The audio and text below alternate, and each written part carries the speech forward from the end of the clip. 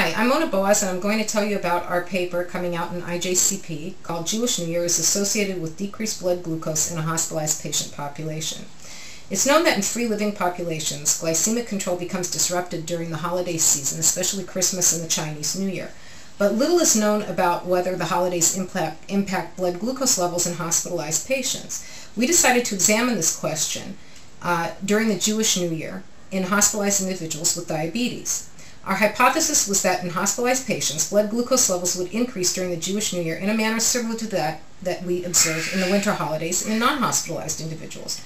In Israel, the Ministry of Health requires that hospitalized patients receive meals providing about 1,800 calories a day, and this does not change during the holiday period. However, we hypothesized that due to the custom of eating apples and honey and giving gifts of food during the holiday season, that we would nevertheless see the increase in blood glucose in the hospitalized patients.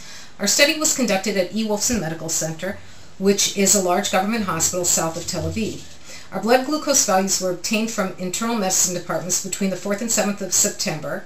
These were pre-holiday levels. From the 8th to the 11th, which were the holiday levels, and from the 12th to the 15th of the same month, which were the post-holiday levels. All samples were collected at point of care using an institutional glucometer in each department, which automatically uploads the data to a central database. A total of 3,403 values were recorded. Glucose values were significantly lower during the holiday period than the pre- or post-holiday periods. This was quite a surprise to us.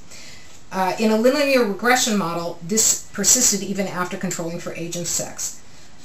We found that the individuals during the holiday period were older than the individuals during the pre- or post-holiday periods, and this may explain the decline that we see, either due to reduced intake or due to perhaps depression, which would be a rational response to being hospitalized during the holiday period.